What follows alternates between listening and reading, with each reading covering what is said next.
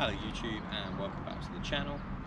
This is episode 2 of a series of videos that I've started doing on my channel. I'm learning mountain bike trials, and as I learn something new, I'm showing you guys. So welcome back subscribers, welcome to the new subscribers. The channel is going lovely. Thank you very much for your support, and your comments are very valuable at this stage as I am learning. So any input, any way you think I can do something a little bit better, please just comment below, smash the thumbs up button, and let's get on with it. So in today's video we are going to be looking at the front wheel lift, manual front wheel lift that is, and the manual rear wheel lift. When you combine the two, you end up with what's called the bunny hop, or what I would call the bunny hop back in my day. I don't know what it's called now, it's probably just a hop, but we'll go with the bunny hop. So the manual front wheel lift is pretty much what it is, what it says it is. Manual front wheel lift. You're going to manually lift the front wheel.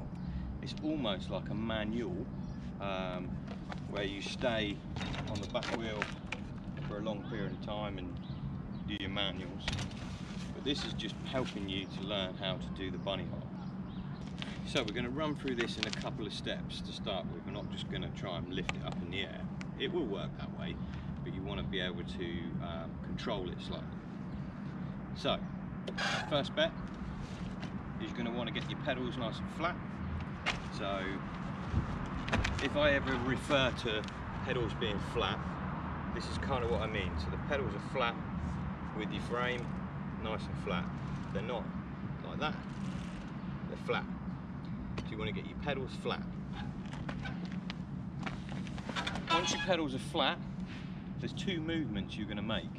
You're going to make one forwards, so you're going to sort of compress your arms like shock absorbers, and then you're going to make a second one where you actually lean back, okay?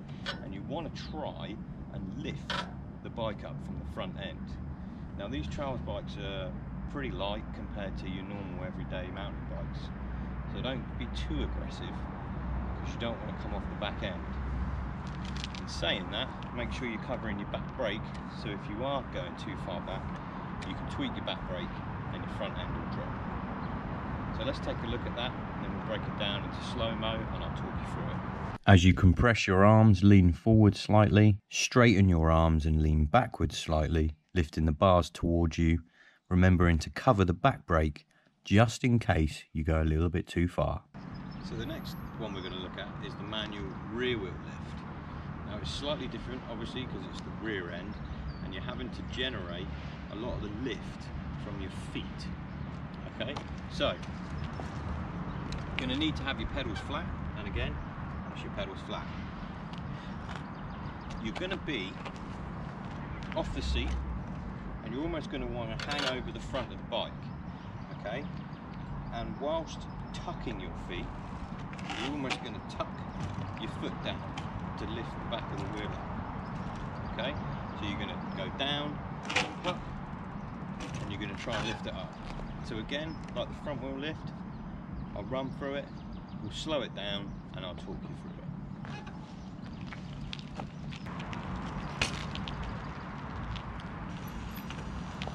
Okay, happy days.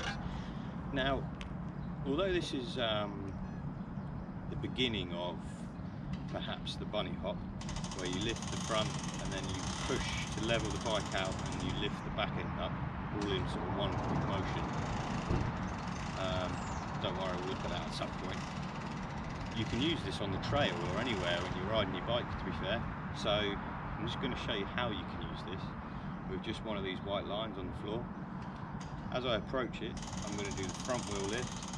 When I notice that my front wheel's over, I'm then going to do the rear wheel lift. So as if you're going over a tree stump or a branch or something in the trail, a puddle perhaps, you can do this, you can look a little bit more stylish.